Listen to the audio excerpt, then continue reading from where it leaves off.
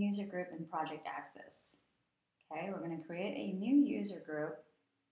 And this is for Projectfork. We're going to say this is designers with publisher access. Now we're going to create another group called the admins. And the admins will only have registered access.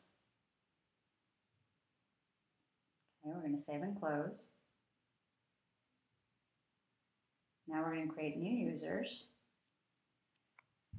and add them to specific user groups. So this is a designer that we're going to add to the designer group. We'll set the password and we'll set the email. And be sure to select the right options for this user. We want this user to receive system emails. Now we're going to assign the designer to the designer group.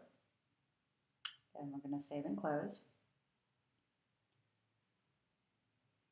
Next, what we want to do is go ahead and create a new project. And with this project, we're going to provide access to only the designer group. So I'm going to give this a title, and then we're going to give it a short description. Now again, this is only for the designer group, so only the designers should see this group and not the admins. Set created by. I'm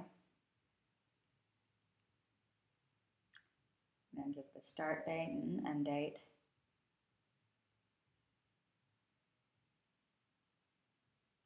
Again, we want to give permissions to designers, so we're going to deselect public and only select designers.